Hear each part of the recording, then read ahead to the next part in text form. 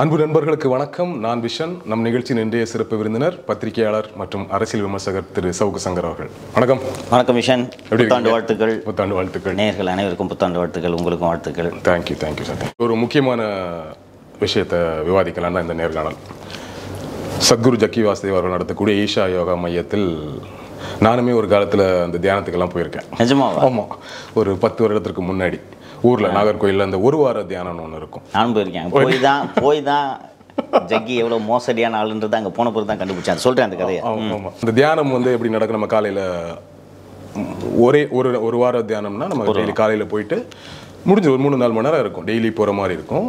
வெளியே இருந்து வருவங்க தங்கியே பண்ணுற மாதிரி இருக்கும். பொதுவாக ஈஷா யோகா மையத்தை பொறுத்த உள்ளே தங்கிடுவாங்க. அந்த அட்மாஸ்பியரில் இருக்கும்போது இன்னும் கொஞ்சம் ஆன்மீக அருள் கொஞ்சம் எக்ஸ்ட்ரா கிடைக்கும் இல்லையா? அதனால் அங்கே போய் தங்கி பண்ணுறது வழக்கம். பட் ஒரு பெண் சுபஸ்ரீ என்கிற பெண் 11ஆம் தேதி போயிருக்காங்க. 18ஆம் தேதி தியானம் முடிகிற 7வது நாள் அவங்க வீட்டுக்கு வரல. கடைசியாக அவங்கள தேடி பார்த்துட்டு இருக்கும்போது இப்போ செம்மேடு என்கிற பகுதி ஒரு விவசாய கிணற்றில் பிணமாக கிடைத்திருக்கிறார். சிசிடிவி காட்சி ஒன்று வெளியாகி இருக்கிறது. அதை பார்க்கும்போது அதை பார்க்கும்போது உண்மையாகவே அவங்க பரபரப்பாக ஓடி வர்ற மாதிரி தெரியல. அந்த சிசிடிவி பார்த்துருக்கும் ஒரு ஜாகிங் போகிற மூட்டில் வர்ற மாதிரி தான் எனக்கு தோணுச்சு. பட் அது அதில் ஒரு பரபரப்பாக எங்கேயோ வேகமாக ஓடுற மாதிரி இருக்குன்னு சொல்கிறாங்க. அது அவங்களுக்கு கரெக்டாக தெரியும். பின்னணியில் என்ன நடந்தது அப்படிங்கிறது இது வரைக்கும் வெளியே வரல. போலீஸ் விசாரணை நடந்து கொண்டு இருக்கிறது. இதுக்கு நடுவில் இன்னும் அவர் கணவருக்கு வேற ஒரு கால் வந்ததாக சொல்கிறாங்க. அவங்க ஒரு காரில் ஏறி போனதாக சொல்கிறாங்க. பல தகவல் பேசுகிறாங்க. உங்களுக்கு என்ன தெரிகிறது இது வரைக்கும்? ஃபஸ்ட்டு ஈஷாவுக்கும் எனக்குமான தொடர்பு சொல்லிடுறேன். உங்களை மாதிரியே நானும் இந்த தியானத்துக்கு போனவன் தான். நான் இதுக்கு முன்னாடி எங்கேயோ ஒரு வேறு நேர்காணலில் நான் இங்கே வந்து ஈஷா பற்றி பேசும்போது சொல்லியிருக்கேன். ஒரு 10-12 வருஷத்துக்கு முன்னாடி I was going through a very bad face. டிப்ரெஸ்டாக இருந்தேன். என் ஃப்ரெண்டு நீ அங்கே போ, அந்த கிளாஸுக்கு போ, நல்லாயிருக்கும் அப்படின்னாரு. இங்கே சென்னையில் இருக்கக்கூடிய வகுப்பு அது டிநகரில் ஏதோ ஒரு பாண்டியன் ஒரு திருமண மண்டபத்தில் எடுப்பாங்க. நானும் ஒரு ஓப்பன் மைண்டோடு போனேன். சரி, ஃப்ரெண்ட் ரொம்ப கம்பல் பண்ணுறாரு அப்படின்னு சொல்லிட்டு போனேன். 750 ரூபா. இன்றைக்கி காசுலாம் கூட்டியிருப்பாங்க. 750 ரூபா அப்போது அந்த இதுக்கு சார்ஜு. நான் 500 ரூபா தான் கொண்டு போயிருந்தேன். அவங்க இல்லை 750 ரூபா கட்டலைன்னா நீங்கள் ஜாயின் பண்ண முடியும்னு சொன்னேன். ஃப்ரெண்டு போயா இன்னும் 750 ரூபா கேட்குறேன், என்கிட்ட காசு இல்லை அப்படின்னு. சரி, போய் ஏடிஎம் போய் எடுத்துகிட்டு போய் நீ கட்டு அப்படின்னு. சரி, இன்னும் 750 ரூபா கட்டுறேன். கட்டின உடனே தாங்கள் வழங்கிய நன்கொடைக்கு நன்றின்னு ரசீது கொடுத்தாங்க. ஓகே. நன்கொடை வலுக்கட்டாயமாக தான் வாங்குறது. நன்கொடைன்னா நானாக கொடுக்குறது. நீ 50 ரூபா குறைஞ்சா வாங்க மாட்டேன்ட்டு அப்புறம் என்ன வாங்கிட்டு நன்கொடைன்னு கொடுத்தா ரசீதுன்ட்டு யோசித்தேன். அப்புறம் போனேன். தியானம்லாம் நல்லா தான் இருந்துச்சு. அந்த யோகா அதெல்லாம் நல்லா இருந்துச்சு. அப்புறம் மாமிசம் சாப்பிடக்கூடாதுன்றதுலாம் ஒரு சத்குரு அப்படியே அங்கே நமக்கு இப்போ ப்ரீச் பண்ண பார்த்துருக்கோம். அங்கே அந்த வீடியோ போட்டு ஸ்க்ரீனில் போட்டு ஓட்ட விடுவாங்க. அண்டு அந்த தியானம் நடத்திட்டு இருக்கும்போது எனக்கு தியானம் நடத்தின பொண்ணு மொட்டை அடிச்சிருந்துச்சு. அந்த பொண்ணு okay இன்ஃபோசிஸ்லேயோ டிசிஎஸ்லேயோ she was team leader. She was earning இன் லேக்ஸ். அந்த பொண்ணு சொல்லுது, எனக்கு இந்த மாதிரி நான் ஜாயின் பண்ணேன், எனக்கு குழந்தைகள் இருக்காங்க, நான் சம்பாரித்து நிறைய வீடெல்லாம் கட்டினேன், ஆனால் அதில் கிடைக்காத சந்தோஷம் எனக்கு இதில் சொல்லிக் கொடுக்குறதுல இருக்குது அப்படின்னு சொல்லிட்டு சொல்லிச்சு. சரியான மென்டலாக இருக்கும் அப்படின்னு தான் நினச்சேன். ஓகே, எல்லாத்தையும் விட்டுட்டு வந்துட்டு இங்கே இந்த மாதிரி பண்ணிட்டு இருக்கு. ஏங்க பின்ன என்னங்க மொட்டை அடிச்சுட்டு சாம்பார் சோறு தயிர் சோறு தின்னுட்டு இருந்தா 1 லட்சம் சம்பளம் கிடைக்கிறதுக்கு எவ்வளோ படம் கிடைக்கிறாங்க. சரி, okay, that gives her happiness, that is fine. சரி, ஒரு வாரம் கிளாஸ் அட்டெண்ட் பண்ணேன். 5 நாள் வெறும் இந்த யோகா டைப்பு, ஒவ்வொரு டைப்பு யோகாலாம் சொல்லிக் கொடுப்பாங்க. எல்லாம் நல்லா இருந்துச்சு. வீட்டில் போய் ப்ராக்டிஸ் பண்ண சொன்னாங்க. ப்ராக்டிஸ் பண்ணேன். கரெக்டாக இருந்துச்சு. அண்ட் 2014 போனது. 2014 கரெக்ட் ஞாபகம் இருந்துச்சு. போனேன். அதெல்லாம் பண்ணி முடித்த உடனே 6வது 7வது நாள் தான் வேலைய ஆரம்பித்தாங்க. அந்த பொண்ணு, அதே பொண்ணு நல்லா இந்த மாதிரி சொல்லிச்சில்ல. அதுக்கு அப்புறம் ஃபஸ்ட்டு எடுத்த உடனே ஒரு குரு பூஜைன்னு ஒரு பூஜை பண்ணுவாங்க இல்லையா? அந்த பூஜைக்கு தனியாக ட்ரைனிங்னு சொன்னாங்க. அந்த குரு பூஜை பண்ணுறதுக்கு ஒரு ட்ரைனிங்னு சொன்னாங்க. அண்டு அந்த 6வது நாள் அந்த பொண்ணு இந்த மாதிரிங்க, நீங்கள் இது முடிஞ்ச உடனே, செஷன் முடிஞ்ச உடனே இங்கே உத்தராட்ச கொட்டை விற்கும். உத்தராட்ச கொட்டை விளையிறது அங்கே அந்த உத்தராகண்டில் தான் அது ஸ்பெஷலு. அங்கேருந்து நாங்கள் சிறப்பாக உங்களுக்காக தருகிறோம்.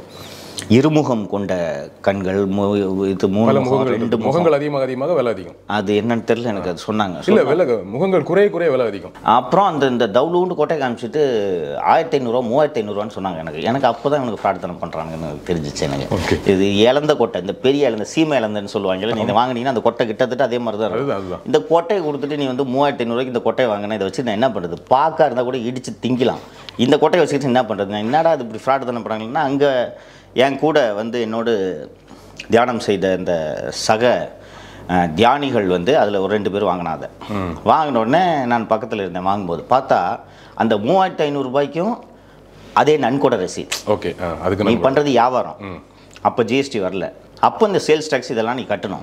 கட்டாமல் அதுவும் வந்து ட்ரஸ்ட்டுக்கு இந்த 80Gல எக்ஸம்ஷன் கொடுத்துருப்பாங்கல்ல இந்த நன்கொடையெல்லாம் வாங்குறதுக்கு, அந்த ட்ரஸ்ட்டுக்கான ரசீதை கொடுத்துட்டு நீ 3500 ரூபாய்க்கு வியாபாரம் பண்ணால் இதுவே ஃப்ராட் தரணும். நீ என்ன வந்து மனசு அமைதி புடலங்க அமைதின்னு என்கிட்ட சொல்லிட்டு இருக்கிற அப்படின்னு தோணுச்சு. அப்புறம் எனக்கு அதுக்கப்புறம் seriously I got suspicion. Okay, இவனுங்க ஏதோ தப்பு பண்ணுறானுங்க அப்படின்ட்டு அப்போ தான் எனக்கு தோணுச்சு. இன்னொன்று நான் ரொம்ப கவலையோடு பார்த்தது என்னென்னா, ஒரு 60-70 பேர் பண்ணியிருப்போம் அந்த தியான வகுப்பில். ஒரு 40 பேர் மூளைச்சலவை செய்யப்பட்டவர்களாக மாறினார்கள். ஒரு வாரம் கிளாஸு அவங்க எல்லாரும் ஒரே கிளாஸை தான் அட்டன் பண்ணுறோம். எனக்கு சொல்லிக் கொடுக்குறது தான் அவங்களுக்கும் சொல்லிக் கொடுத்தாங்க. அதில் ஒரு 40 பேர் இதுக்கு அடுத்த கிளாஸ் அங்கேயே வந்து ஒரு தூண்டில் வந்து ஒரு புழுவை போட்டுருவாங்க. ஆமாம் ஆமாம், அடுத்த ஒரு 4 நாள் தியானம், கொஞ்சம் 4 நாள் தியானம், அப்புறம் அதுக்கு சத்பாவனாவோ ஏதோ 2-3 ஒரு தியானம்லாம் சொல்லுவாங்க. பேர் நிறைய. ஆமாம், இதை நீங்கள் பண்ணிங்கன்னா நீங்கள் இதை இப்படி ஆகலாம், அப்படி ஆகலாம், அப்படி ஆகலாம் அப்படின்லாம் சொல்லிட்டு இருந்தாங்க. சத்குரு வந்து தனக்கு கிடைத்த ஞானத்தை இந்த உலகுக்கு பகிர்ந்தளிக்க வேண்டியதற்காக இதெல்லாம் பண்ணுறாரு. நீங்கள் வாலண்டியராக ஜாயின் பண்ணுன்னு பல உருட்டுகளை உருட்டினார்கள். அதுக்கப்புறம் தான் எனக்கு சந்தேகம் வந்து நான் போய் விசாரிக்கிறேன். ஓகே, அது வரைக்கும் எனக்கும் இந்த ஜக்கிக்கும் எந்த பிரச்சனை. சத்குருலாம் சொல்லாதீங்க, அந்த அளவுக்கு சத்குருன்னு கூப்பிட தான் பிடிக்குமா. ஜக்கின்னு சொன்னா கோபம் வரும் அவர். நான் அதனால சத்குரு இது ஜக்கி தான் சொல்லுவேன். ஜெகதீஷ் என்கிற ஜக்கி தானே அவர். அது என்ன சத்குரு. அதனால் அதுக்கப்புறம் தான் நான் கோயம்புத்தூர் கிளம்பி போகிறேன். கோயம்புத்தூரில் இப்போ எனக்கு தெரிந்த காவல்துறை அதிகாரிகள்லாம் இருந்தாங்க. போய் அங்கே அந்த ஆசிரமத்தை எல்லாத்தையும் நான் வந்து சுற்றி பார்க்கும்போது தான் பார்த்தா 1 இன்ச்சுக்கு கூட பர்மிஷன் வாங்கலை இவங்க. 1 இன்ச்சுக்கு கூட பர்மிஷன் வாங்கலை. அது வந்து யானை வழித்தடம். நிறைய பேர் வந்து அது ஃபாரஸ்ட் லேண்டுன்னு சொல்கிறது. அது ஃபாரஸ்ட் லேண்டே கிடையாதுனாங்க. நானும் அது ஃபாரஸ்ட் லேண்டுன்னு சொல்லலை. யானைகள் பயணிக்கக்கூடிய பகுதி. அங்கெல்லாம் எப்படின்னா நீங்கள் ஒரு விவசாய லேண்ட் வச்சுருந்தீங்க, அப்படியே விவசாயம் பண்ணிகிட்டு இருக்கணும். கன்ஸ்ட்ரக்ஷனே பண்ணக்கூடாது. கரெக்டு. அந்த கன்ஸ்ட்ரக்ஷன் அதுவும் இந்த ஜக்கி பண்ண கன்ஸ்ட்ரக்ஷன்லாம் பார்த்தீங்கன்னா பெரிய பெரிய கற்பாறைகளை கொண்டு வந்து செதுக்கி 24 hours, நான் சொல்கிறது 2014 மெஷின் ஓடிக்கிட்டே இருக்கும்.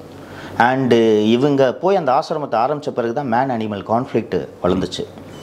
அப்புறம் புதுசாக ஒரு ஸ்கீம் ஒன்று கொண்டு வந்திருந்தாங்க. அமௌண்ட் எனக்கு எக்ஸாக்டாக ஞாபகம் இல்லை. 15 lakhs 20 lakhs. அது நான் சொல்கிறது 1-2 ஸ்கீம் எனக்கு ஞாபகம் இருக்கிறது. உள்ளே அந்த ஆசிரமத்துக்குள்ளேயே பார்த்தீங்கன்னா ஃபஸ்ட்டு என்ன பண்ணாங்கன்னா, நான் போகும்போதே உள்ளே போனோடனே செல்ஃபோனை பிடிக்க வச்சுட்டு தான் உள்ளே இருந்துச்சு. செல்ஃபோன் கிடையாது, அளவு கிடையாது. நீ இன்னொன்று டிரான்ஸ்பரண்ட்டாக இருந்தால் நீ ஏன் செல்ஃபோனை பிடுங்குற? நீங்கள் இப்போ புராதான கோவில்கள் இந்த மாதிரி இந்த கோவில்களோட கர்ப்பகிரகத்தில் போகும்போது தான் புகைப்படம் அனுமதி இல்லைன்னு சொல்லியிருப்பாங்க. நீ ஏதோ மறைக்கிறேன்னா தானே நீ இதை பிடுங்கி வைக்கணும். அப்புறம் போய் பார்த்தா பெரிய வில்லாஸ் மாதிரி கட்டி 1+1 வந்து வீடு கட்டியிருந்தாங்க. அதில் ஃபுல்லாக ஸ்ப்ளிட் ஏசிலாம் போட்டு நல்லா பிரமாதமாக பெலேஷியல் பங்களாவாக இருந்துச்சு.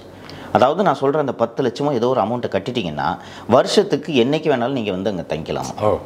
இந்த மஹிந்திரா மாதிரி பெரிய குரூப்பில் இந்த டைம் ட்ராவல்னு போடுவாங்க தெரியுமா, நீ இதை கட்டிட்டேன்னா எப்போ வேணாலும் நீ வந்து ஸ்டே பண்ணிக்கலாம்னு சொல்லிட்டு அது மாதிரி இருந்தாங்க. அப்போ நீ நடத்துறது டூரிஸ்ட் வியாபாரமா இல்லை தியானம் இல்லைம்மா? அதெல்லாம் பார்த்தா அதுக்கப்புறம் தான் நான் ஃபஸ்ட்டு எக்ஸ்போஸ் பண்ண ஆரம்பித்தேன். அதுக்கப்புறம் தான் தொடர்ந்து எழுதினேன். கடுமையாக எதிர்ப்புகள் வந்துச்சு. கிட்டத்தட்ட நாங்கள் தொடர்ந்து 5 பொதுநல வழக்குகள் இன்றும் நிலுவையில் இருக்கிறது என்று நினைக்கிறேன்.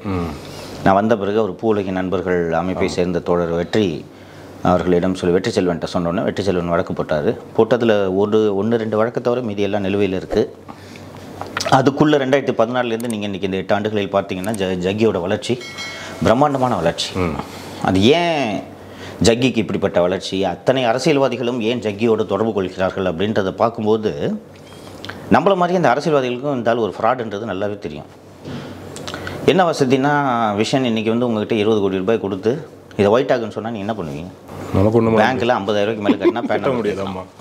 வேறு என்ன பண்ணுவீங்க? நகை வாங்கினீங்கன்னா அங்கே கேட்குறாங்க. ஆமாம், பேன் கார்டு கேட்டு வாகனம் வாங்க முடியாது. எனிதிங் above 1 lakh இருக்க சூழலுக்கு ஒன்றும் பண்ண முடியாது. 1 லட்சத்துக்கு மேலே 1 lakh. அப்போ உங்ககிட்ட 100 கோடி ரூபா பணம் இருக்குது, என்ன பண்ணுவீங்க? ட்ரஸ்ட்டு ஜக்கிட்ட கொடுத்துட்டீங்கன்னா அவர் லாண்டர் பண்ணி தராருங்க. ஏன்னா நீங்கள் ஒரு தன்னை ஆன்மீகவாதியாக ஜக்கி அவர்கள் அடையாளப்படுத்தி கொள்கிறார். ரியல் எஸ்டேட்லேருந்து ஊறுகாய் தயாரிக்கிறது வரைக்கும் பண்ணுறதுக்கு பேர் ஆன்மீகம் இல்லை, கிடையாது. அவர் தொழிலதிபர். What he's doing is business. அந்த பிஸ்னஸோட ஒரு பாட்டு தான் இந்த தியானம். ஓகே, இந்த தியானம் யோகா இந்த விஷயங்கள் எல்லாமே கேட்டிங்கன்னா அந்த பிஸ்னஸோட பாட்டு. பெரிய டிஸ்ட்ரிபியூஷன் இருக்குது. நீங்கள் சொன்ன மாதிரி ஊறுகாய் மசாலா பொடி எல்லாமே இருக்குது. நீ அங்கே விற்காததே கிடையாது. ஆமாம், எல்லாமே. எனக்கு தெரிஞ்ச நண்பர் ஒருத்தர் அதோட டிஸ்ட்ரிபியூட்டராக இருக்கிறார். அது நீங்கள் அதில் அவங்க பண்ணாத வியாபாரமே கிடையாது. பைரவின்னு சொல்லிட்டு ஒரு கண்ணை போட்டு இந்த அம்மனோட திண்டு போட்டு அது வந்து ஒரு 20,000 30,000 கொடுத்து வியாபாரம் பண்ணிட்டு இருந்தாங்க. எதுக்குமே அப்போது இப்போ மாற்றிருக்கலாம், எதுக்குமே வந்து ரெசிப்ட் இது கிடையாது, சேல்ஸ் ரெசிப்ட் கிடையாது. அப்புறம் நான் வந்து ஒரு 1 வருடம் 2 வருடம் கழித்து இந்த 80G, அதாவது நீங்கள் இதை கட்டினீங்கன்னா வருமான வரி விலக்கு அப்படின்னு சொல்லிட்டு ஒரு கிளாஸ் இருக்குல்ல, அதுக்கு என்னென்ன கண்டிஷன்ஸ்னு பார்க்குறேன். மத சம்பந்தமான அடையாளங்கள் இருக்கக்கூடிய ட்ரஸ்ட்டுக்கு இந்த 80G சலுகை கிடையாது அப்படின்ட்டு இருந்துச்சு. இவர் தான் நமசிவாய் இந்த இது பூஜை ஆரம்பிக்கிறது பார்த்தீங்கன்னா ஓம் நமசிவாய்னு சொல்லணும்னு சொல்லிட்டு இந்த மாதிரிலாம் ஆரம்பிக்கிறாரு. ஆதி பகவன் சொல்லிட்டு அது ரிலீஜியஸ் இல்லைன்னு சொல்லிட்டு சிவன் சிலை தான் வைக்கிறாரு இருந்தாலும் இல்லைங்களா. ஸோ சிவன் சிலை அவரோட சிலைங்கிறது அவரோட சிலை இதெல்லாம் இருக்குது. ஸோ இந்த 80Gக்கு சலுகையை வந்து ஜக்கிக்கு ரத்து பண்ணணும்னு சொல்லிட்டு நான் இன்கம் டேக்ஸ் டிபார்ட்மெண்ட்டுக்கு புகார் அனுப்புனேன். ஒரே ஒரு கமிஷனர் ஆஃப் இன்கம் டேக்ஸ் என்னை ஒரு நாள் கூப்பிட்டு நான் தான் அந்த புகார் அளித்தவனான உறுதி பண்ணுறதுக்காக கூப்பிட்டாரு. அதுக்கப்புறம் அந்த விசாரணை நடந்த மாதிரியும் தெரியல, யாரும் அந்த ஃபாலோ பண்ண மாதிரியும் தெரியல. பட் அதுக்கு பிறகுலாம் வந்து பார்த்தீங்கன்னா பிரைம் மினிஸ்டர்லாம் வந்து விசிட் பண்ணிவிட்டு அந்த சிலையெல்லாம் திறந்து வச்சுட்டு போன உடனே அன்டச்சபிளாக ஒரு எங்கேயோ தொட முடியாத உயரத்துக்கு தொட முடியாத மனிதராக பெரிய. இப்போ நீங்கள் ஒரு பழைய கதை சொன்னால் நான் ஒன்று சொல்கிறேன். இந்த அத்தனைக்கும் ஆசைப்படும் ஒரு புத்தகம் தான் இவரோட. அதுதான் கேட்வே. ஆமாம், அதான் கேட்வே. எழுதுனது அந்த புத்தகத்தை எழுதுனது யாருன்னா ராக்கண்ணன் தொகுத்தது அவர்னு நினைக்கிறேன். எழுதுனதும் அப்படியா? அப்போ அந்த புத்தகத்தை வந்து அப்படியே ஒரு சாஃப்ட் பெரியார் மாதிரி இருக்கும். அந்த நீங்கள் படிச்சிருப்பீங்கல்ல, நான் அந்த புத்தகத்தை வாங்கி ப்ரெசென்ட் பண்ணுவேன் நண்பர்களுக்கெல்லாம். ஒரு இன்னொரு இந்த நவீன பெரியார் மாதிரி இருக்காரு எப்பா இந்த ஆள். அப்படி தான் ஒரு ஆரம்பம் இருந்தது. அப்புறம் தான் ஆன்மீகத்துக்குள்ள சயின்ஸ்னு சொல்லி ஆரம்பித்து நாகத்துக்கு ஒரு சக்தி இருக்குது, அந்த நாக வடிவத்தில் இருந்து ஒரு சக்தி இருக்குது, அதனால் நீச்சல் குளத்துக்குள்ள அந்த குளத்துக்குள்ள இன்னொன்று விஷயம் நீங்கள் இன்னொரு ஆங்கிள்லேருந்து இதை பார்க்கணுன்ட்டு நான் நினைக்கிறேன். நம்ம எல்லாருமே நமது வாழ்க்கையில் உள்ள பிரச்சனைகளுக்கான விடையை இன்னொருவரிடம் தேடுகிறோம். உங்களுக்கு சின்ன ஒரு சிக்கல் வந்துச்சுன்னா நீங்கள் உங்கள் ஃப்ரெண்டுக்கிட்ட போய் ஒரு ஆலோசனை கேட்குறதுன்றது வேறு. பட் உங்கள் வாழ்க்கையில் உங்களுக்கு ஏற்படக்கூடிய அத்தனை பிரச்சனைகள், சிக்கல்கள், துன்பங்கள் எல்லாத்துக்குமே வந்து எளிதாக ஒரு சாமியார் வந்து மனதுக்கு அமைதியாக பேசுகிற ஐடியா கொடுத்தானா உங்களுக்கு நல்லா சுகமாக இருக்கிறதுனால போய் உட்காந்து ஜாலியாக கேட்டுன்னு இருக்கலாம் அப்படின்னு சொல்லிட்டு எல்லாரும் போகிறீங்க. நீங்களும் நானும். நீங்கள் நேரடியாக அவரை பார்த்துருக்கீங்களா? அவரோட தரிசனத்துக்கு இல்லை நான் அதுக்கு முயற்சி பண்ணதில்லை. அந்த கேஸ் போட்டேன்னு சொன்னேன்ல, ஐ ஹேட் அன் ஆஃபர். ஓகே. இந்த சிவராத்திரி விழா நடத்துகிறாங்கல்ல, அப்போ வந்து 2 லட்ச ரூபா டிக்கெட், இது 1 லட்ச ரூபாய் 1.5 லட்ச ரூபாய் சொன்னாங்க இந்த டிக்கெட். அதில் உங்களுக்கு ஃபர்ஸ்ட் உள்ள ஃப்ரீயாக தரேன், ஜக்கி பற்றி எழுதாதீங்கன்னா I got an offer. Okay. நீங்கள் அந்த ஆளை வந்து என்ன பார்க்க சொல்லுங்க என்ன. நான் என்ன போய் அவரு போய் பார்க்கறது? நான் அவ்வளோ பெரிய ஆள் அவரு.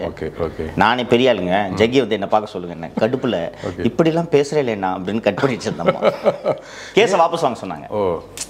They asked us to withdraw the public interest litigation. They negotiated. I refused.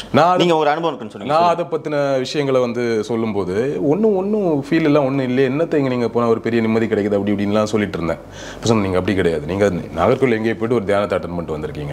நேரடியாக உள்ளே வந்து சத்குரு அங்கே வரும்போது நீங்கள் அந்த தரிசனத்தை உட்காருங்க, அவர் வந்து உட்காரும் போதே ஒரு வைப்ரேஷன் ஒன்று நடக்கும் அப்படின்னாங்க. சரி பார்த்துருவோன்ட்டு போனேன். ஒரு வாட்டி போய் அங்கே ஒரு நாள் தங்கி இருந்து அப்போ தான் இந்த நீச்சல் குளத்தில் இருக்க பாம்பு இருக்கிறது, நடுவில் ஒரு குண்டலினியா ஏதோ இது மாதிரி வச்சிருக்கிறது, நீங்கள் சொன்ன அந்த ஒரு கண்ணில் வந்து அதை இப்படி படுத்துட்டு ஒரு காலை நம்ம ஒரு தண்டாலில் ஒரு டைப் இருக்குது, இப்படி காலை வச்சு இப்படி ஒரு தண்டால் எடுப்போம், அந்த டைப்பில் தான் வணங்கணும். இந்த மாதிரிலாம் நிறைய ஒரு நாள் ஃபுல்லாக அதை வாட்ச் பண்ணேன். அடுத்த நாள் இரவு அவர் வந்து உட்கார்றாரு. நிஜமாவே அவர் வந்து உட்காரும்போது ஏதோ மக்கள் எல்லாம் அந்த ஒரு வைப்ரேஷனில் பக்கத்திலே பார்க்குறேன் நான் கண்ணுக்கு முன்னாடி. அவர் அதுக்கு முன்னாடி இருந்தது வேற, அவர் வந்து மேடையில் உட்காரும், அந்த வைப்ரேஷன் அப்படியே தெரிக்குது, மக்களெல்லாம் அப்படி வைப்ரேட் ஆகுறாங்க. எனக்கு ஒரு வெங்காயம் நடக்கல. அதான் என்னோட அனுபவம். இது நம்ம ஒத்துக்கிட்டு தான் ஆகணும். இது ஒரு ஸ்கில், இது எல்லாருக்கும் வராது. ஓகே. நீங்கள் ரொம்ப இயல்பாக பார்த்தீங்கன்னா ஏன் வந்து எவ்வளவோ நடிகர்கள் தமிழ்நாட்டில் வந்துட்டு போயிருக்காங்க. தியாகராஜ பாகவதரை வந்து தமிழகத்தின் தமிழின் ஃபஸ்ட்டு சூப்பர் ஸ்டார்னு சொல்லலாம், எம்கேடி. ஏன் எம்ஜிஆரால் சீஃப் மினிஸ்டர் ஆக முடிஞ்சு? கரெக்ட். எம்ஜிஆரோட கான்டெம்பரரியான சிவாஜி கணேசன் ஏன் டெபாசிட்டை லூஸ் பண்ண? இன்னும் சொல்ல போனால் Sivaji Ganesan is a better actor தான் எம்ஜிஆர் இல்லையா? ஆனால் சிவாஜி அட்டெம்ப்ட் பண்ணி டெபாசிட்டை கூட லூஸ் பண்ணார். சாவர வரைக்கும் இப்போ தான் இந்த ஜென்ரேஷன் தான் இந்த எம்ஜிஆரோட இந்த கதையெல்லாம் மறந்துடுச்சுன்னு நினைக்கிறேன். எனக்கு தெரிஞ்சு நான் ஒரு இப்போ 20 வருஷம் முன்னாடி வரைக்கும் கூட எம்ஜிஆர் சமாதியில் காதை வச்சு வாட்ச் ஓடுதுன்னு கேட்டாங்க, நான் பார்த்துருக்கேன். நான் சின்ன வயசில் நம்மளே போய் கேட்டிருக்கோம், அதெல்லாம் நடந்திருக்கு. அது ஏன் அவருக்கு எம்ஜிஆருக்கு மட்டும் இருந்துச்சுன்னா அது நீங்கள் எக்ஸ்பிளைன் பண்ண முடியாத ஒரு மிஸ்டரின்னு வச்சுக்கோங்க. அது ஒரு மிஸ்டரி, அதை நம்ம புரிஞ்சுக்க முடியாது. ஜக்கி சொன்னது எதுவுமே புதுசு இல்லைங்க.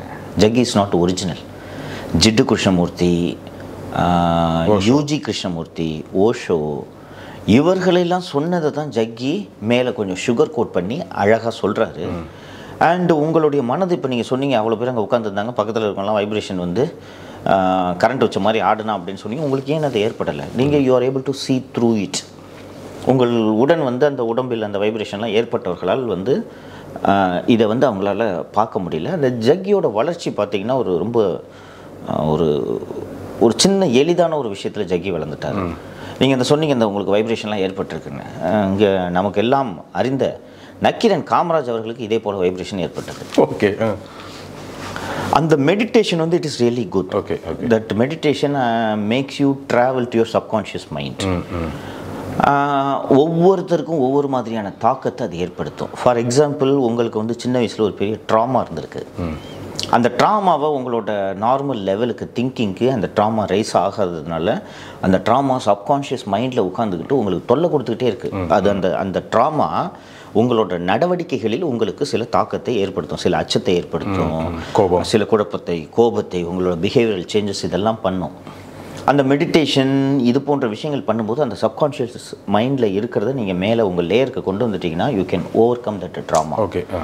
இது சிலருக்கு அந்த தியானம் உதவுது. அது நீங்கள் ஜக்கி சொல்லி கொடுத்த தியானம் பண்ணணும்னு அவசியம் இல்லை. நீங்கள் போய் ப்ராப்பராக வேற எங்கேயாவது டிரான்சென்டென்டல் மெடிடேஷன் பண்ணிங்கன்னா you can reach that level. But யாரும் ஆர்கனைஸ்டாக பொறுமையாக உட்காந்து பண்ணுறதில்லை. இங்கே போய் பண்ணும்போது திரு காமராஜ் அவர்கள் he went through such a face.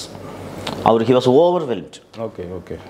அந்த தியானத்தில் திரு காமராஜ் அவர்களுக்கு வந்து ரொம்ப மிக அதிகமான நெகிழ்வு ஏற்பட்ட உடனே காமராஜ் அவருக்கு தெரிஞ்சவங்களெல்லாம் கூட்டின்னு போகிறாருங்க, வா எல்லாமா வாங்கன்ட்டு இதில் சில காவல்துறை அதிகாரிகள், வருமான வரித்துறை அதிகாரிகள், ஐஏஎஸ் அதிகாரிகள் அடக்கம். அப்போ தான் ஜக்கி இதெல்லாம் எப்போ நடக்குதுன்னு கேட்டிங்கன்னா நீங்கள் படித்த அந்த அத்தனைக்கும் ஆசைப்படுவோட அடுத்த ஸ்டேஜ். கரெக்ட். அந்த ஜக்கி ஸ்லோவாக டிரான்ஸ்ஃபார்ம் ஆக ஆரம்பிக்கிறார். இவருக்கு இந்த கனெக்ஷன்லாம் கிடைக்கும். காமராஜ் அப்போ 2006 ஆட்சி காலத்தில் கலைஞர் கருணாநிதி அவர்களோடு மிகவும் நெருக்கமாக இருந்தார். கலைஞர் கருணாநிதி அவர் குடும்ப பஞ்சாயத்தெல்லாம் காமராஜ் கிட்ட பேசி டிஸ்கஸ் பண்ணுவார். அந்த அளவுக்கு அவர்கள் இருவரும் நெருக்கமாக இருந்தார்கள். அது ஒரு ட்ரையாங்கிள் ஆக்சிஸ். அது கருணாநிதி, ஜாஃபர் சேட்டு, காமராஜ், இவங்க 3 பேரும். ஸோ இது இருக்கும்போது ஜக்கிக்கு ஏதாவது செய்யணும், இந்த அளவுக்கு நமக்கு இப்படி ஒரு பேரானந்தத்தை அளித்த திரு ஜக்கி அவர்களுக்கு ஏதாவது செய்ய வேண்டும் என்று காமராஜ் விரும்பின உடனே ஜக்கிட்ட கேட்குற என்னென்னு, எனக்கு கருணாநிதியோட ஒரு அப்பாயின்மெண்ட் வாங்கி கொடு. ஓகே.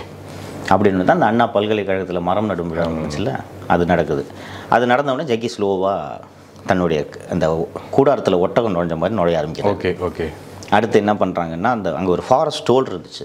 நான் போகும்போது கூட 2014 நான் விசிட் பண்ணப்போ அந்த டோல் இருந்துச்சு, நான் பார்த்தேன். ஆஃபீஸ் அந்த ஃபாரஸ்ட் டோல் பூத் இருந்துச்சு.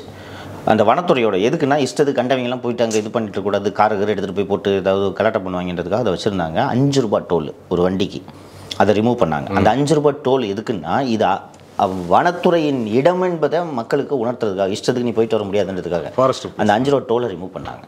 அப்புறம் 2006 கடுமையான மின்வெட்டு இருந்தது உங்களுக்கு தெரியும். ஜக்கிக்கு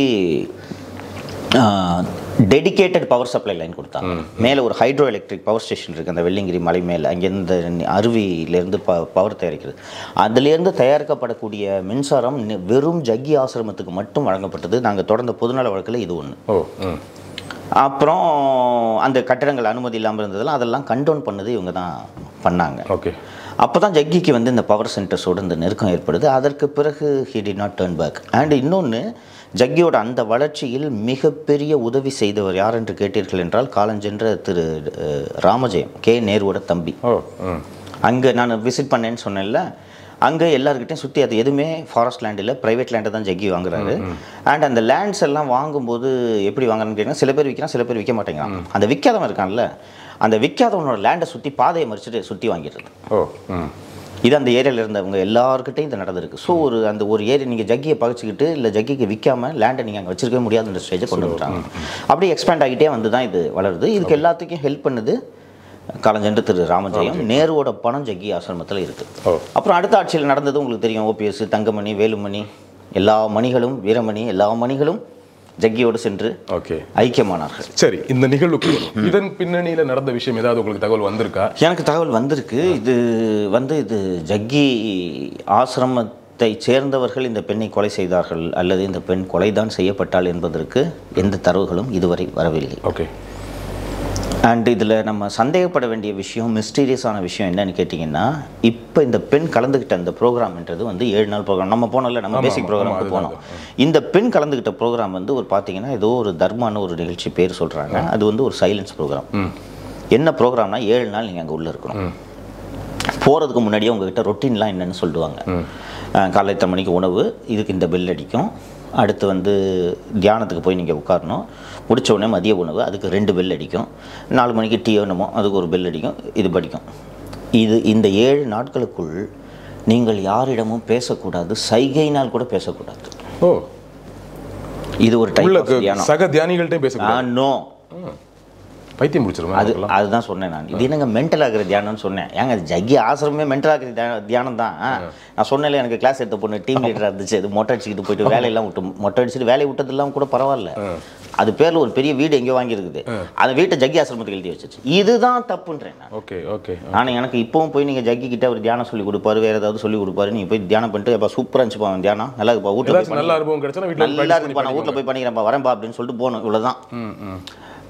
நானே வந்து ஓவர்வெல்ம் ஆகி நெகிழ்ந்து போய் என்னோட சொத்துக்களை எல்லாம் நான் உங்களுக்கு எழுதி தரேன்னு வந்தால் ஜக்கி அதை தடுக்கணுமா வேணாமா? கண்டிப்பா. அதுதானே ஒரு ஆன்மீகவாதி. உனக்கு பிள்ளைங்க இருக்குது, 2 பிள்ளைங்க, சின்ன பிள்ளைங்க படிச்சுட்டு இருக்கு, உங்க ஹஸ்பண்ட் இருக்காரு, அதை விட்டுட்டு நீங்கள் வந்து மொட்டை அடிச்சுட்டு சுத்தாதுன்னு சொல்லணும். அதை அவர் என்கரேஜ் பண்ணுறாரு. Okay okay okay.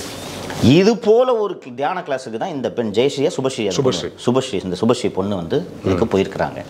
And once போனீங்கன்னா அதான் நான் சொன்னேன்ல 7 நாள் பேசக்கூடாது. நான் கேட்டோடனே நீங்கள் சொன்ன அதே வார்த்தையை தான் சொன்னேன். ஏங்க என்னங்க மென்டல் ஆகிடுவாங்க 7 நாள் பேசினா? மனிதர்கள்னா ஏங்க விலங்குகள் பேசிக்கிறது இல்லையா சைகையில்?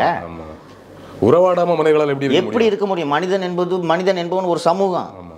நீங்கள் அவனை தனியாலாம் வச்சு பார்க்கவே முடியாது. ஸோ சைகையில் கூட பேசக்கூடாதான். இதுதான் ஒரு தியானம். நாங்கள் இப்படி ஒரு தியானம் பண்ணால் இது எந்த வகையில் உங்களுக்கு ரிலீஃபையோ இல்லை பேரானந்தத்தையோ கொடுக்குன்றது எனக்கு ஏற்கனவே மன உளைச்சல் இருக்கும். மன உளைச்சல் அதிகமாக. அதுவும் இந்த பெண்ணுக்கு இப்போ விஷயத்துக்கு வந்துட்டீங்க. இந்த பெண்ணுக்கு ஏற்கனவே கணவரோட சிக்கல் இருக்கு. Okay okay. ஸோ இது ஜக்கி ஆசிரமத்தை சேர்ந்தவங்க இந்த பொண்ணை கொண்டுட்டாங்கிறதான் சொல்வதற்கு இல்லை. தேர் வேர் சம் மேரிட்டல் ப்ராப்ளம்ஸ். அந்த ஆளும் டிவோட்டி போல இருக்கு.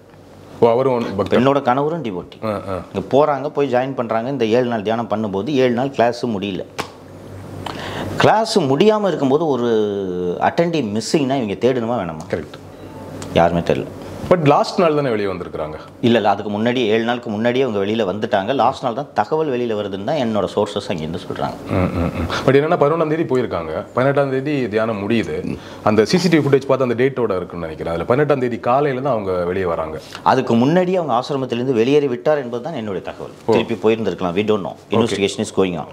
போயிருக்கலாம். அவங்களை இப்போ அந்த அடையாளம் கண்டெடுத்த உடல்ல அந்த அதுக்கு ஒரு டேக் மாதிரி கட்டி விட்றாங்க போல இன்மேட்ன்றதுக்கு. அந்த டேக் எல்லாம் இன்டாக்டாக இருந்திருக்கு. Okay okay. அண்ட் இப்போ அவங்க அந்த அம்மா வெளியில வந்ததுக்கும் பாடி நேற்று கண்டெடுக்கப்பட்டது. நேற்று கண்டெடுக்கப்பட்டது. 10 நாள் கேப் இருக்குதுல இல்லையா? இந்த 10 நாள் அந்த அம்மா எங்க இருந்தாங்கன்றது ஒரு கொஸ்டின் இருக்குல்ல. கரெக்ட். ஆமா ஆமா. இது வந்து நான் காவல்துறை அதிகாரிகள்கிட்ட பேசும்போது விசாரிச்சுட்டு இருக்கோம். சங்கர், என்ன சார் பாடி எரிச்சிட்டாங்களாமேன்னு கேட்டேன். இல்லை, போஸ்ட்மார்ட்டம்லாம் ப்ராப்பராக பண்ணி தான் நாங்கள் எரிச்சிருக்கோம். அந்த 10 நாள் எங்கே இருந்தாங்கன்றது தான் மிஸ்டரி அடங்கி இருக்கிறது.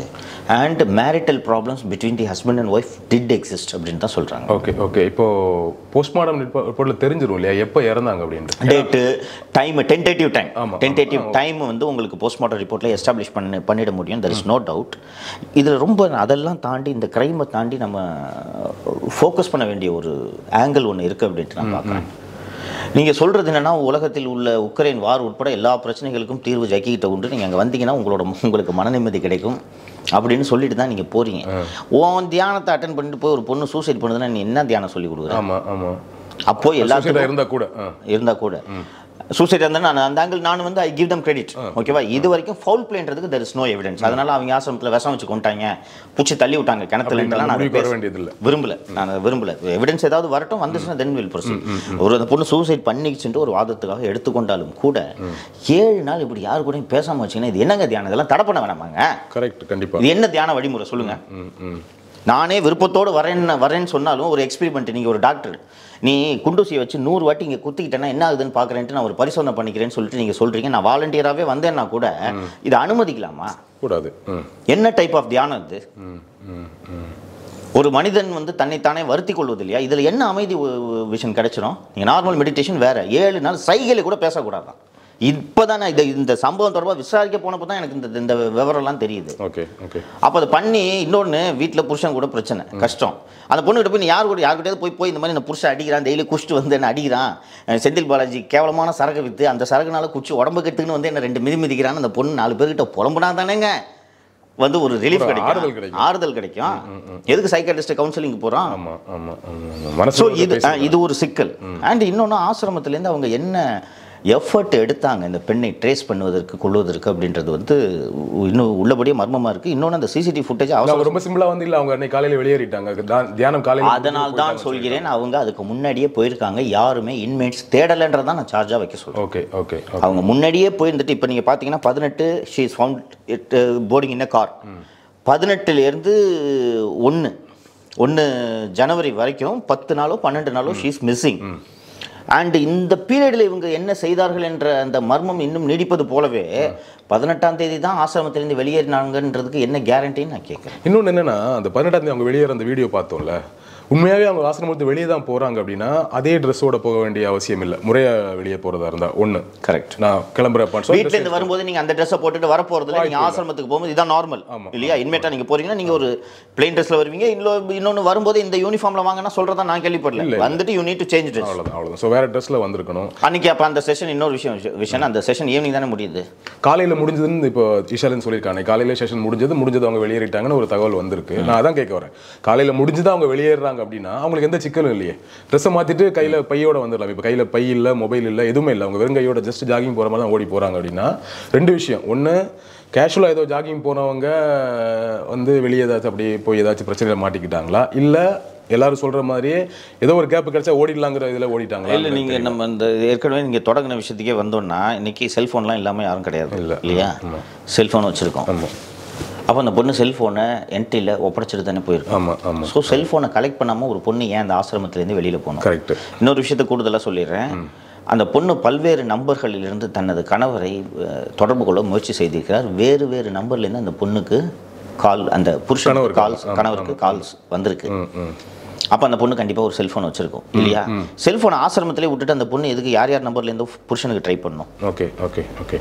புருஷனுக்கு ட்ரை பண்ணுங்கிறது 18ஆம் தேதிக்கு பிறகு, வெளியே வந்ததுக்கு பிறகு. ஆசிரமத்தில் தான் உங்களுக்கு ஃபோன் எதுவும் இருக்காது, மற்றவங்ககிட்ட ஆக்சஸ் இருக்கா. வெளியில் வந்த பிறகு 10 முறை ட்ரை பண்ணியிருக்கேன். Okay okay okay. Try பண்ணுதான் she try to communicate சம்திங்னு நம்ம எடுத்துக்கலாம் இல்லையா? நிறைய அழைப்புகள் வந்திருக்குன்னா என்ன கம்யூனிகேட் பண்ண ட்ரை பண்ணாங்க. ஓகே. இல்லை ரொம்ப இன்னைக்கு வந்து இந்த மிஸ்ட்ரியை அன்ட்ராவல் பண்ணக்கூடிய விவகாரம், அந்த 10 நாட்கள் அந்த பெண் இங்கே இருந்தார். இன்னொன்று, அங்கேருந்து வெளியேறி அதே இடத்துல தான் 2 கிலோமீட்டர் சுற்று வட்டாரத்தில் தான் அந்த பெண் இறந்துருக்கிறாள். நீங்களும் நானும் போய் எங்கேயாவது ஒரு மரத்து மேலே ஏறி கூட படுத்துக்கலாம், காட்டுக்குள்ளே ஒரு புதரில் இருக்கிறத கூட படுத்துக்கிட்டு மேனேஜ் பண்ணுவோம். பொம்பளை பிள்ளை எங்கே போய் ஒளிஞ்சிருந்திருக்கும், எப்படி இருந்திருக்கும்? கரெக்ட். அண்டு கோயம்புத்தூருக்கு புதுசாக டிஐஜி போட்டிருக்காங்க, ஒரு IG west zone mister Sudhakar, ஒரு எஃபிஷியன்ட் ஆஃபீஸரு. இதை இவங்க ப்ரோவ் பண்ணி டீட்டெயிலாக கண்டுபிடிக்கணுன்றதான் என்னோட ஆசை. பட் ஜக்கியோட செல்வாக்கின் காரணமாக நீங்கள் அதை எதுவும் இந்த விஷயத்துலேயும் எதுவும் நகரும் அப்படின்ற நம்பிக்கை இல்லை விஷயம் எனக்கு இல்லை. நான் என்ன சொல்கிறேன், 2 விஷயம். ஒன்று, அந்த பெண் வெளியே போன பெண் ஏதாவது சிக்கலில் மாட்டி ஒரு 10 நாள் எங்கே இருந்தாங்கன்னு தெரியல அப்படின்னா அது நீங்கள் சொல்கிற மாதிரி சூசைடு தான். அப்படின்னா அந்த 10 நாள் டைம் ஆகுமான்னு எனக்கு தெரியல. போயிட்டு பக்கத்தில் 2 கிலோமீட்டர் போய் அவங்க விழுந்திருக்கலாம். அன்னைக்கு விழுந்திருந்தா பிரச்சனை இல்லை. இன்னொன்று, இப்போ என்னைக்கு செத்தாங்கன்றது விஷயம் வந்து இந்த போஸ்ட்மார்ட்டம் வந்துச்சுன்னா ஒருவேளை அண்டே இறந்திருப்பாங்க அப்படின்னா டென்டேட்டிவ் டைம். பட் 10 நாள் பாடி வந்து கிணத்துக்குள்ள இருக்காது விஷயம்.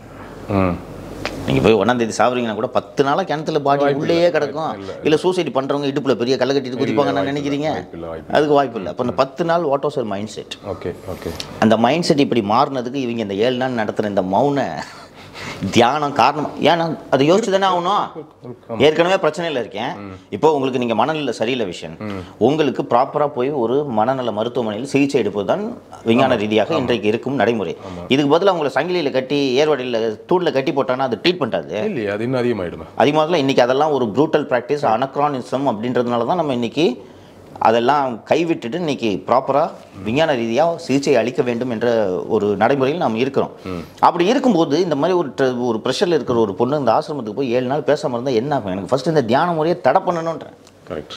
இன்றைக்கி போலீஸ் இன்வெஸ்டிகேஷன் அந்த பொண்ணு சூசைடே பண்ணியிருக்குன்ட்டு ஒரு வாதத்துக்காக வைத்து கொண்டாலும் கூட அந்த கண்டிஷனுக்கு அந்த பெண்ணை டிரைவ் பண்ணது இந்த தியானமான்றதையும் சேர்த்து விசாரிக்கணும்.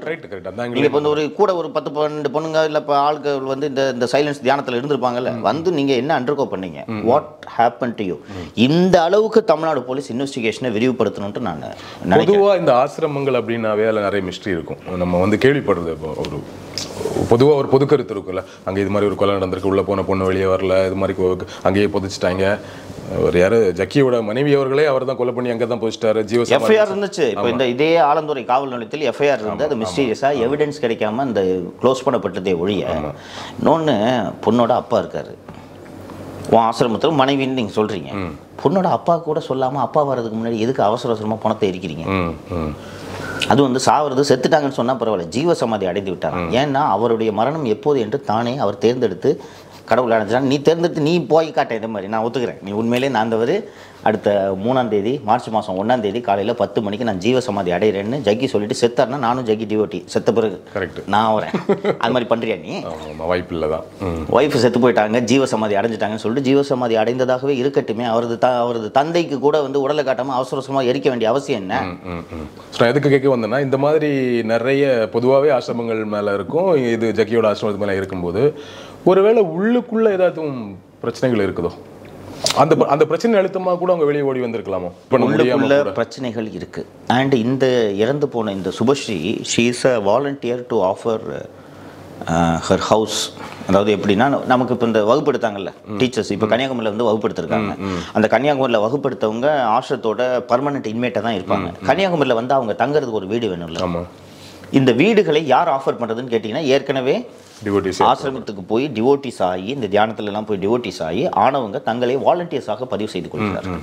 அவர்கள் வந்து தங்களது வீடுகளெல்லாம் வந்து இந்த மாதிரி இது டீச்சர்ஸ் யாராவது வந்தாங்கன்னா அந்த டீச்சர்ஸை தங்க வைக்கிறதுக்கு தகுந்த மாதிரியான ஒரு டிவோட்டிஸாக இருந்திருக்காங்க. She was very actively close with this Isha ashram.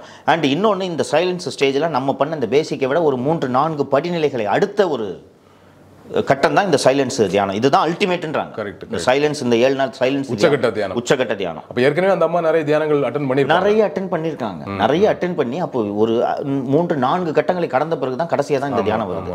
அப்ப அந்த 3-4 கட்டங்களும் இந்த அம்மாவுக்கு வந்து புத்தியை தெளிய வைக்கல, மாறாக பேதலிக்கத்தான் வைத்திருக்கிறது என்பதுதான் இன்கேஸ் இஃப் இட் இஸ் சூசைடுனா நான் புரிந்து கொள்ள வேண்டியது அப்படின்ட்டு நான் நினைக்கிறேன். இன்கேஸ் ஒரு தியானம் மனதை, அவங்க சொல்றது என்ன, யோகா பண்ணுங்க, தியானம் பண்ணுங்க, மனது அமைதியாகும். அந்த பெண்ணுக்கு மனது அமைதியாக இருந்துச்சுன்னா ஏன் அவசரமாக ஓடி வருது? கரெக்ட். வந்தவுடனே யார் என்ன பண்ணியிருந்துருக்கணும், ஃபோனுக்குன்னு எடுத்துக்கிட்டு ஹஸ்பண்ட்டை முடிச்சிட்டாங்க வராங்க வீட்டுக்குன்னு சொல்லியிருந்துருக்கணும். யார் நம்பர்லேருந்தோ கணவரை இந்த பெண் அழைக்க வேண்டிய அவசியம். இன்னைக்கு நமக்கு இது வரைக்கும் பிரைமா ஃபேஸி கிடைச்சிருக்கக்கூடிய இன்ஃபர்மேஷன் என்னன்னு கேட்டால், she has called multiple times to the husband from various other numbers. அப்போ நீங்கள் இப்போ இந்த சொன்ன சந்தேகம் எனக்கும் ஏற்படுகிறது. என்ன நடந்துச்சு, எதை வந்து இந்த அம்மா கம்யூனிகேட் பண்ண விரும்புச்சு? கரெக்ட். இந்த கொஸ்டின் இருக்கு. இதுக்கு பிறகு வந்து என்ன இது செய்திகள் எனக்கு வருகிறதுனா, நீங்கள் உள்ள கான்ஃப்ளிக்ட் இருக்கான்னு கேட்டீங்க. கான்ஃப்ளிக்ட்ஸ் வந்திருக்கிறது. எப்படி வந்திருக்குன்னு கேட்டால், இந்த ஆசிரமத்தில் என்னதான் மொட்டை அடிச்சுலாம் இருந்தாலும் ஆணுக்கும் பெண்ணுக்கும் காதல் மலர்ந்துருக்குது சில நேர்வுகளில். அந்த மாதிரி காதல் மறந்துச்சுனாலே பற்றி விட்றாங்க வெளியில். ஓகே. அதாவது என்னென்ன சிம்பிளாக சொல்லணும்னா, இயற்கைக்கு எதிராக வாழ் என்பதை ஜக்கி வலியுறுத்துகிறார். கரெக்டான பாயிண்ட்டு.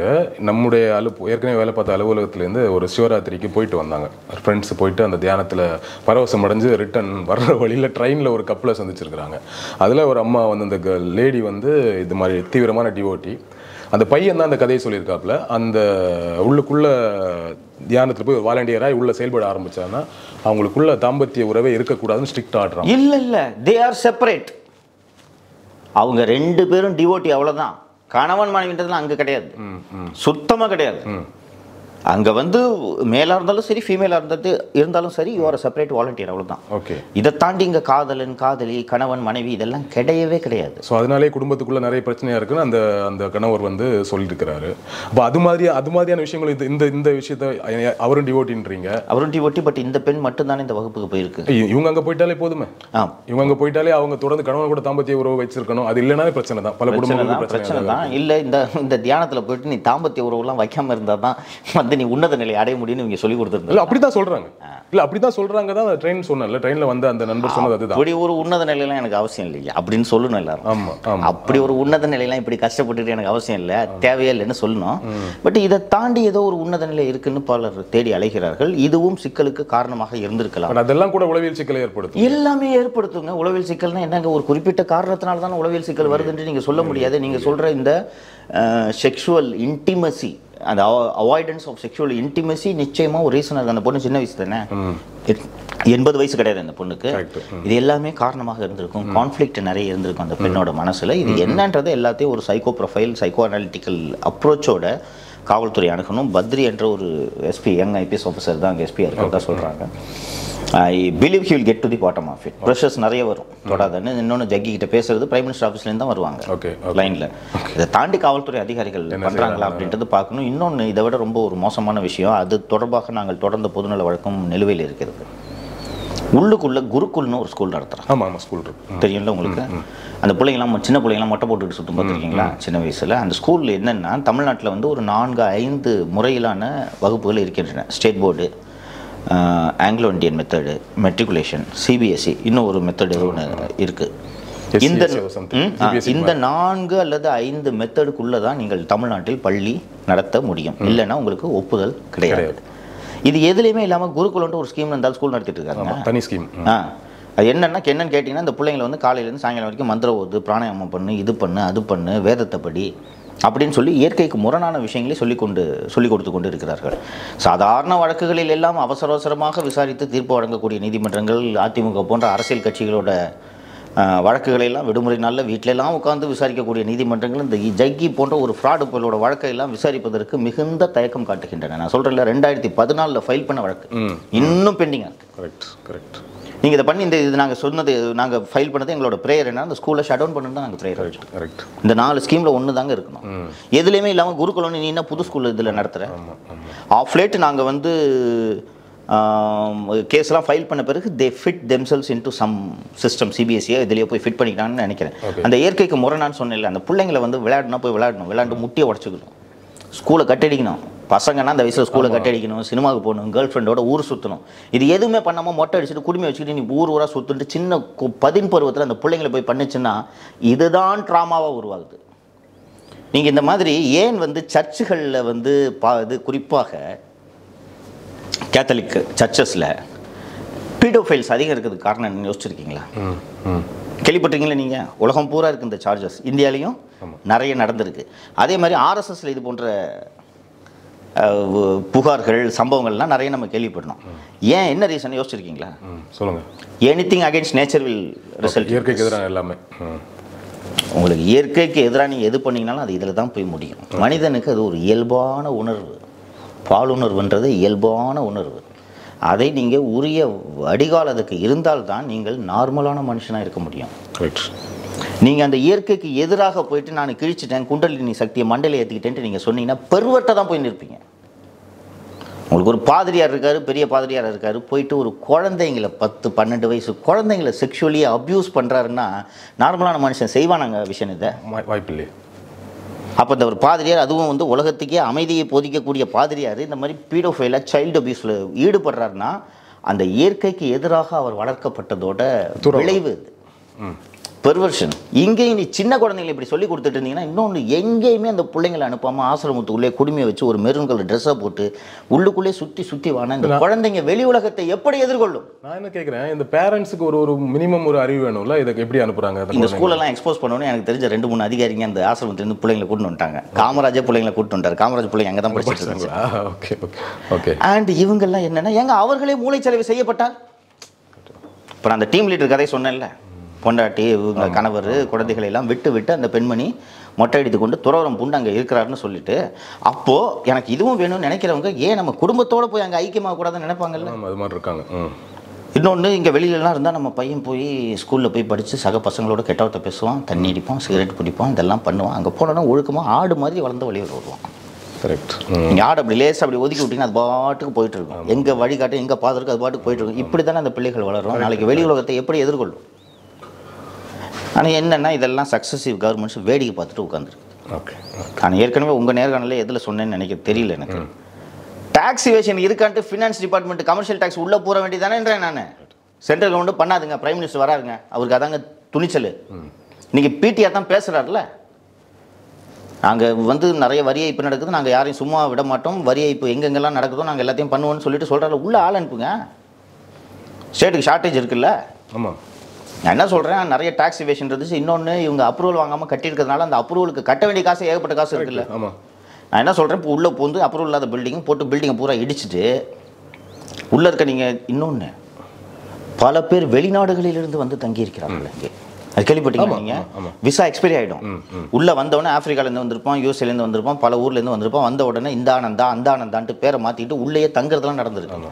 உள்ளே வந்து ஒரு 7 பேர் இருந்தாங்க. 7 பேர் வந்து வேறு வேறு நாட்டு தைவான், உகாண்டால இதெல்லாம் வந்திருந்தாங்க. அவர்கள்லாம் வேறு வேறு பேர்களில் இங்கே இருந்தாங்க. அவர்களுடைய அசல் பாஸ்போர்ட்டில் இருக்க நேமு, இவங்க உள்ளே வச்சுக்கிட்டு சூட்டி கொண்ட புனைப்பெயர், இதெல்லாம் ஒரு 7 பேரோட லிஸ்ட் எடுத்து I personally gave a complaint to FRRO foreign regional registration ஆஃபீஸர்னு Chennai Shastri பவனில் இருக்க அலுவலகம். இப்போ ஐஜி இன்டெலிஜென்ஸாக இருக்கக்கூடிய செந்தில் வேலன் தான் இப்போ எஃப்ஆர்ஆர்ஓவாக இருந்தார். அவர்கிட்ட நேராக போய் நான் கம்ப்ளைண்ட் கொடுத்துருக்கேன். Okay okay. அப்போ அவர் சொன்னார், சங்கர் நான் எஃப்ஆர்ஆர்ஓ தான், பட் என்னால் எஃப்ஐஆர் போட முடியாது, லோக்கல் போலீஸ் தான் போடணும்னு சொல்லிட்டு immediately rank up the SP and ask them to trace these fellows and register FIR and deport them. Okay. இது மாதிரி ஆஃபென்ஸ் நிறைய நடந்துட்டு இருக்கு. அதாவது என்னன்னா இந்த ஈஷா ஆசிரமத்தை மொத்தமாக நீங்கள் இந்த இதை எடுத்துக்கிட்டீங்கன்னா இவங்களுக்கு சட்டமே கிடையாதுங்க. எந்த சட்டத்திட்டத்துக்கும் எந்த சட்டமும் கிடையாது. என்ன சொல்றாங்கன்னா, நானே ஒரு அரசாங்கம் என்ன மீறி யார் வந்து கேள்வி கேட்க முடியுன்றது தான் இவர்களுக்கு இந்த எண்ணம் தான். பண்ண முடியாத ஒரு இடத்துல இருக்காது, நம்ம கவர்மெண்ட் முடியாது. ஆப்வியஸ்லி பாரதிய ஜனதா கவர்மெண்ட் அவருக்கு ஆதரவா இருக்கு. அதுதான் யதார்த்தம். இன்னொன்னு, எந்த கவர்மெண்ட் இங்க வந்தாலும் இவருக்கு சாதகமாக அதை மாற்றிக்கொள்கிறார். என்னன்னா, அல்டிமேட்லி ஆல் பொலிட்டிஷியன்ஸ் டீல் இன் பிளாக் மணி. அந்த பிளாக் மணியை பத்திரமா வாஷ் பண்ணி ஒயிட் மணியாக ரிட்டர்ன் பண்ணும்போது உங்களுக்கு இந்த அரசியல்வாதிகளுக்கு கசகுதா? நான் தான் சொன்னேனே, கேஎன்ஆர் தானே இதுக்கு காரணம், இது வளர்ந்ததுக்கு காரணம்னு சொல்கிறேன். அப்புறம் இந்த கவர்மெண்ட் நடவடிக்கை எடுக்குமா? இன்றைக்கி நீங்கள் இந்த குடும்பத்தில் போய் நடவடிக்கை எடுன்னு சொன்னா எதுக்கு நம்ம இந்த மாதிரி இவ்வளோ கஷ்டப்பட்டு ஒரு ஒற்றை எழுத்து பெயர் கொண்ட ஒரு ரியல் எஸ்டேட் நிறுவனத்தில் பணத்தை முதலீடு பண்ணியிருந்தால் நல்லா வச்சுருக்காங்க, மொத்தமாக வாஷ் பண்ணி பணத்தை கொடுப்பான்னு கேட்டால் கொடுத்துட போகிறாரு. அவ்வளோதானே. அவரோடு சேர்ந்து தமிழகத்தில் உள்ள பள்ளி மாணவர்களுக்கு ஈஷா தியான வகுப்புன்னு ஒரு மெமரண்டம் ஆஃப் அண்டர்ஸ்டாண்டிங் போட்டிங்கன்னா அன்பில் மிக சந்தோஷமாக செய்வார். அவரும் திருச்சி தானே. கடலூர் சிறையில் இருந்தப்போ பார்த்தேன் நான். கடலூர் சிறையில் அங்கே வெல்ஃபேர் ஆஃபீஸ்னு ஒரு ஆஃபீஸ் இருக்கும். வெல்ஃபேர் ஆஃபீஸர்னு நல அலுவலர், சிறை நல அலுவலர் அப்படின்ட்டு ஒரு பொசிஷன் இருக்கும். ஏதாவது பெட்டிஷன்ஸ் ஏதாவது எழுதுனா ஒயிட் பேப்பர் அங்கே தான் போய் வாங்கணும். நான் தான் சிறையை போட்டு கண்ணில் விரல் விட்டு ஆட்டினேன்ல, வாரத்தில் 4 நாள் போய்ட்டு வெள்ளை பேப்பர் கொடுத்துட்டு வாங்கி அங்கேயே உட்காந்து ஆர்டிஐ ஃபைல் பண்ணி அங்கேயே கொடுக்குறது. இது பண்ணும்போது நான் பார்த்தேன், அங்கே வந்து கைதிகளுக்கு, தண்டனை கைதிகளுக்கு தியான வகுப்பு எடுக்கிறார்கள். ஈஷாவை ஸ்பான்சராக வைக்கிறாங்க. ஈஷா வந்து த்ரூ வீடியோ கான்ஃபரன்ஸ் அவரோட அந்த யோகா கிளாஸ் கைதிகளுக்கு நடத்தப்படுகிறது. நான் இதை தவறு சொல்ல, நான் யோகா நல்லா தான் இருந்துச்சுன்னு சொன்னேன். தமிழ்நாடு அரசு வந்து நேச்சுரோபதி அண்ட் யோகா கல்லூரிகள் நடத்துகிறதா? நடத்துதில்லை. அரசே கல்லூரி நடத்துதா இல்லையா? அதில் யோகா படித்த ப்ரொஃபஸர்ஸ் இருக்காங்கல்ல, ஏன் அவங்கள வச்சு கிளாஸ் எடுக்குது? மக்களுக்கு பார்க்குற கைதிகளுக்கு ஒரு ஒரு கனெக்ட் வரணும்ல. ஜக்கினா ஒரு பரவச நிலை வருது. இது பரவச நிலைன்றதை தாண்டி நம்ம இது என்ன பார்க்கணும்னா, அவர் அரசாங்கத்தின் அங்கீகாரம் பெற்ற ஒரு தியானி குரு, யோக குரு அப்படின்ற அதை பெறார். அதைத்தான் நம்ம பார்க்கணும். அதே மாதிரி மாதா அமிர்தானந்தமயோட வகுப்பும் அங்கே நடத்துகிற பார்த்தோம். நான் எளிதாக சொல்கிறேன், இவங்களுக்கு கைதிகளுக்கு யோகா தியானம் சொல்லிக் கொடுக்கணுன்றது உங்களோட எண்ணம். அதை கவர்மெண்ட் வாத்தியார் வச்சு சொல்லிக் கொடுங்கன்ற. கரெக்ட். எங்கேருந்து இவங்க உள்ளே வராங்க, யார் மூலமாக உள்ளே வராங்க? அண்ட் இதுக்கு முன்னாடி சென்னையில் மகேஷ்குமார் அகர்வால் என்பவர் சென்னை மாநகர ஆணையாளராக இருந்தார். அதற்கு முன்னாடி ஏகே விஸ்வநாதன் கமிஷனர் இருந்தார். ஏகே விஸ்வநாதன் கமிஷனர் அந்த 3 வருஷத்தில் இந்த கான்ஸ்டபிள்ஸுக்கு மென் ரேங்க் அண்ட் ஃபைலுக்கு வந்து மனவள பயிற்சி வகுப்புகள்னு நடத்தப்படும். அப்போ பார்த்தீங்கன்னா அவர் வந்து கவர்மெண்ட் ப்ரொஃபஸர் லெக்சரர் கூப்பிட்டு எல்லாருக்கும் இந்த கிளாஸஸை தமிழ்நாடு அக்ராஸ் தி ஸ்டேட் வந்து இங்கே சென்னை சிட்டியில் எல்லாத்துக்கும் இந்த கிளாஸஸ் எடுத்தார். மகேஷ்குமார் அகர்வால் வந்த உடனே ஃபஸ்ட்டு எடுத்த கிளாஸ் யாருதுன்னு பார்த்தீங்கன்னா ஸ்ரீ ரவிசங்கர். எப்படி இதெல்லாம் உள்ள வருது பார்த்தீங்களா? இப்போ இதுவும் தியானம் தான், ஸ்ரீ ரவிசங்கர் சொல்லிக் கொடுப்பதும் தியானம் தான். பட் ஒரு பிரைவேட் என்டிட்டியை நீங்கள் கூட்டிட்டு வரும்போது அவங்களுக்கு ஒரு அங்கீகாரம் கிடைக்குது. தெரியுது, அரசு ஒருத்தர் முன்னிலைப்படுத்தினா ஒரு அங்கீகாரம் வந்துடுது. கவர்மெண்ட்டே பண்ணுது. அப்போ அவர் வந்து கவர்மெண்ட் ஒப்புதல் பெற்ற சாமியா? அதே மாதிரி ஜக்கி வந்து சிறை கைதிகளுக்கு வகுப்பு எடுப்பதால் தமிழக அரசின் ஒப்புதல் பெற்ற இதையாவது குறைந்தபட்சம் இவங்க நிறுத்தணுன்றேன். உங்களுக்கு எங்கிட்ட ஆளே இல்லைங்க, உலகத்திலேயே இருந்தாலும் ஒருத்தன் தாங்க யோகா சொல்லி கொடுக்குறான்னு சொன்னா நீங்க போங்க, எனக்கு பிரச்சனை இல்லை. ஊருக்கு தெருவுக்கு 4 யோகா டீச்சர் இருக்காங்க. நீங்கள் இன்னொன்று போக அரசு நீங்கள் யோகா கல்லூரி நடத்துறீங்களா இல்லையா? சென்ட்ரல் கவர்மெண்ட் இதை ஒரு ரெக்கக்னைஸ்டு சயின்ஸாக கன்சிடர் பண்ணுது. இன்டர்நேஷனல் யோகா டேவை இந்தியா புஷ் பண்ணி தானே இங்கே நடந்துட்டு இருக்கு. அப்போ என்ன யோகாவுக்கு வாத்தியார்களா இல்லை? ஏன் இந்த கார்பரேட் சாமியார்களை தூக்கிட்டு போறீங்கன்னு தான் நான் சொல்கிறேன். பெரிய பெரிய ஆளுங்கள்லாம் நான் சொன்னேன் இல்லை, எல்லாரும் ஈஸியாக விழுந்துருவாங்க. திருமாவளவெல்லாம் விழுந்தவர் தானேங்க, விழுந்தாரா இல்லையா? ஃபஸ்ட்டு ஜக்கி தன்னை ப்ரொமோட் பண்ணிக்கொள்ள திருமாவை பயன்படுத்தினாரா இல்லையா? விஜய் டிவியில் ஒரு 1/2 மணி நேரம் ஸ்லாட் வரும் தெரியுமா? விபிசா பார்த்து பண்ணிட்டு போற தெரியுமா? அண்ணன் கேமரா அந்த டைம் வந்து ஜக்கியோட கலர் என்னன்னா ஒரு நாத்திகம், ஒரு பக்தரி பேசக்கூடிய சாமியார். அதுதான் அவர் அன்னைக்கு அவரோட அடையாளமா இருந்தது. அப்பதான் திரும்ப அவர்கள் போய் எடுத்தது. பரவாயில்ல, இவர் பேசுற விஷயம் நல்லா இருக்கு. அதெல்லாம் ஏமாறக்கூடாதுங்க. நான் தான் அந்த ப்ரோக்ராம் பார்த்தேன், எனக்கு ஏன் தோணல, ஃப்ராடுன்னு தானே எனக்கு தோணுச்சு. ஏன் திருமாவுக்கு தோணல? தோணணுன்றேன். கரெக்ட். யாரு நீங்க எந்த யூஜி கிருஷ்ணமூர்த்தி இதுக்கு உதாரணமா சொல்லலாம். ஓஷோ தன்னுடைய எழுத்துக்கள் பேச்சுக்களை நிறுவனமயப்படுத்தினார். ஜக்கி நிறுவனமயப்படுத்தினார். And J Krishnamurthy நிறுவனமயப்படுத்தினார். கிருஷ்ணமூர்த்தியோட அந்த ஒர்க்ஸ் அண்ட் இதெல்லாம் தான் இந்த கேஎஃப்ஐன்னு இருக்குல்ல, Krishnamurthy foundation of India green west ரோட்ல இந்த அமைச்சர்கள் பங்களாக்கு எதிராக ஒரு பெரிய பில்டிங் இருக்குது. அண்ட் கேஎஃப்ஐ ஸ்கூல்ஸ் வந்து அவங்க ஸ்கூல்ஸ் நிறைய நடத்திட்டு இருக்காங்க. அதே போல் ஓஷோ பார்த்தீங்கன்னா it is organise, well organise. UG Krishnamurthy என் எழுத்தை எவனுமே சேர்த்து வைக்கக்கூடாதுன்னு சொல்லிட்டு தான் ஒரு ப்ரீச் பண்ணார். அது மாதிரி இப்போ இவங்க பார்த்தீங்கன்னா இந்தியாவில் இந்த ஒரு 3 பேர் தான் பாப்புலர், டாப் 3 ஸ்லாட்டுக்கு இவர்கள் முட்டி மோதி கொண்டிருக்கிறார்கள். ஒன்று பாபா ராம்தேவ், இன்னொன்று ஸ்ரீ ரவிசங்கர், அண்ட் 3வது நம்பால். இன்னொருத்தர் புதுசாக வந்து பண்ணிட்டு தான் அந்த விரட்டி விட்டாங்க கைலாசாவுக்கு. அவர் போய் அங்கே தனியாக வீடியோ போட்டுட்டு இருக்காரு. அவர் அங்கே வந்து கைலாசா மன் கி பாத் ஃப்ரம் கைலாசான்ட்டு அவர் இங்கே பேசிக்கிட்டு இருக்காரு. இந்த 3 பேருக்கும் இருக்கக்கூடிய போட்டி தான் இன்றைக்கி. இவர்கள் தான் இந்த கார்ப்பரேட் குருக்களாக ஆன்மீக வியாபாரிகளாக தங்களை நிலைநிறுத்தி கொண்டுள்ளார்கள். அவங்க பண்ணட்டும், எல்லாரையும் வியாபாரம் பண்ண தான் செய்வாங்க. அரசுகள் ஏன் இவர்களுக்கு உதவி செய்ய வேண்டும்ன்றது தான். இன்னைக்கு ஜக்கியோட சிவராத்திரி விழாவை ஏன் தூர்தர்ஷன் ஒளிபரப்பணும்? தூர்தர்ஷனில் நீ ஸ்லாட் வாங்கி ஒளிபரப்புனா பரவாயில்ல, சும்மா இதுக்கு ஒளிபரப்பு. அண்ட் இவர் நம்ம பாபா ராம்தேவ் மாதிரி நீயே சொந்தமாக ஒரு சேனல் ஆரம்பிச்சு நீ பாட்டுக்கு டான்ஸ் ஆடி என்ன வேணாலும் பண்ணிக்க, யாரும் உங்களை கேட்க போகிறதில்ல. இவர்கள் அரசு ஏன் இவர்களுக்கு அங்கீகாரம் கொடுக்கிறது? மக்களுக்கு இயல்பாக நீங்கள் சொன்ன மாதிரி கவர்மெண்ட்டு சொன்னோன்னா அது கரெக்டாக இருக்குன்ற எண்ணம் வெகுஜன மக்களிடையே பொதுவாக அந்த ஒரு பொது புத்தி இருக்கிறது. அதுக்கு நீங்கள் ஏன் அங்கீகாரம் கொடுக்கிறீர்கள்?